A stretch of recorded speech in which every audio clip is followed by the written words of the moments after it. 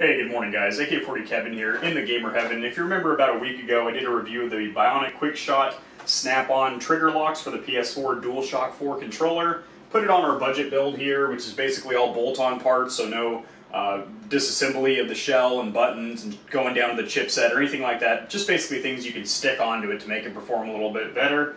And these quick shots did not do the trick. They were kind of chintzy and just overall didn't really perform.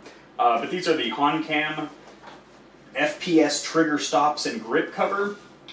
They look pretty good from afar, but you know, honestly, until we delve into it and bolt it onto our project, we're not gonna know the performance. So let's just jump right into it and see if these are a better option for bolt-on trigger stops.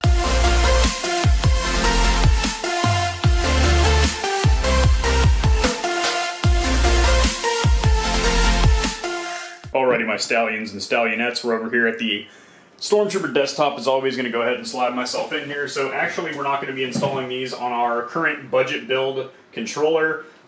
If you guys haven't watched those videos yet, I'll have a link in the description below to my controller build playlist, where I do controllers like this and this on screen here. But this bad boy so far just has the... We started with a $35 Chinese knockoff controller for a company called YCC, I believe, and this thing functions identically to a licensed Sony controller for about 2/3 of the price, which is really great. And then we bolted on some Control Freak thumbsticks here, which feel phenomenal. This is our second set of grips that we put on. We started with some Control Freaks XT, and these are the Dragon grips here. They're actually much more grippy. And then we put a little light bar sticker on the top there, lets the light bleed through. Looks really cool. So all we're pretty much going to do to this to take it to the next level is put on some bolt-on trigger stops and maybe a vinyl or decal over the touch bar, and then this thing is complete. So it's a very simple build. That's what the playlist is all about. But we're actually going to be installing these on a project controller for a client, which is actually my brother-in-law. He gave me this Death Stranding controller as a platform to build a custom Death Stranding themed controller on. So we're going to go ahead and bolt these bad boys on. I have more parts coming for this on Monday. We have face buttons, aluminum, analog sticks, D-pad, I believe some aluminum triggers, and then I'm also looking around on companies like Etsy and little third-party crafting companies to try and get a little fetus or little baby in there, so I can remove the DualShock motor or the Rumble Force motors and basically have the floating baby in a tube from Death Stranding. So I think that will look really cool. I'm also going to hand paint this Death Stranding logo on there to give it a little bit of color pop, and change the face buttons. This is going to be a somewhat involved process, but nothing compared to some of the more in-depth projects I've done in the past. So as for these are just direct bolt-ons, and they add a nice little layer of grips to them to give them a little bit thicker profile, so if you have some big old meaty man paws.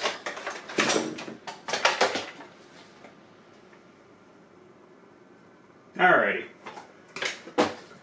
Set our controller to the side here. So in the box you have these two grips here. These feel absolutely phenomenal. They're very thick, and they also have cutouts for your fingers, so I feel like this is going to add a good level of comfort and grip to the controller for something that's just a direct bolt-on, so that's really nice. You also have your trigger lock mechanism in here. They have this knob that you unscrew like that, and you can maneuver it up and down, and that is going to allow you to set your amount of trigger stop or trigger lock that you have in there, which is really cool. I think this design is really good. I hope it works out as good as it looks, because this seems like a really good patent, a really good design. And then you also have these slightly extended triggers here. Feel pretty good in the hand. They're not rubberized or anything.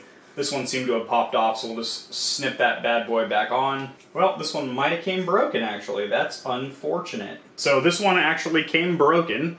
There's a little tab there, as you can see, but there's also supposed to be another little hinge or tab on there that snaps into this mount, and that is broken. Came to me broken, so I don't know. Maybe we can make it work, but I don't like to give a customer a controller that already has something kind of fucked up on it. Even if it does work, just knowing that that piece was designed to be there and it's not kind of bothers me. So we'll probably end up returning that and getting a new one, but fuck. That delays the build process, and that pisses me off.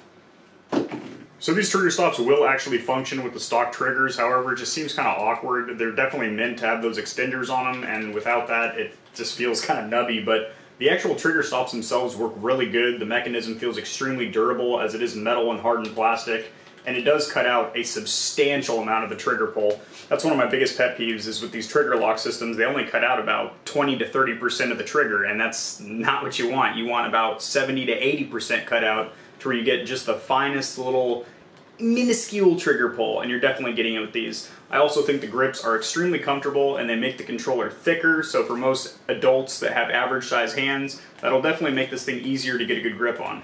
So with the extended trigger on this side, it does feel a little bit better. However, honestly without it, it is quite playable and it's really not like a deal breaker, so I'm going to ask my brother-in-law if this is going to cut it for him. Now, another thing that I'm realizing now is we're actually going to be installing the remappable Dawn kit by Extreme Rate, which is the 4-paddle or 4-button in the back of the shell here. And those sit right about here, so I am going to have to do a little bit of fabricating or cutting with my Dremel to cut into here a little bit so the buttons can actually stick through, but that shouldn't be a huge deal, and that'll be a good R&D or test process for me to see if I can install both this item with the remappable Dawn kit, because those are you know, that is a component that I use quite frequently on customer builds. So this is the back shell we're using for the Extreme Rate remappable Dawn kit. As you see, the buttons are kind of where this shroud or cover lies, so I'm going to need to cut into it a little bit. It's not a huge deal. I think it's not going to really add to the build complication at all or anything like that. We are going to be painting this flat, kind of a matte black, as well as I'm probably going to tape off some of this awesome, you know, color changing chameleon paint job on there so it bleeds through, and then you know, add a little Death Stranding flair on there, maybe a little trinket, plastic weld on like a little trinket from the game or something like that.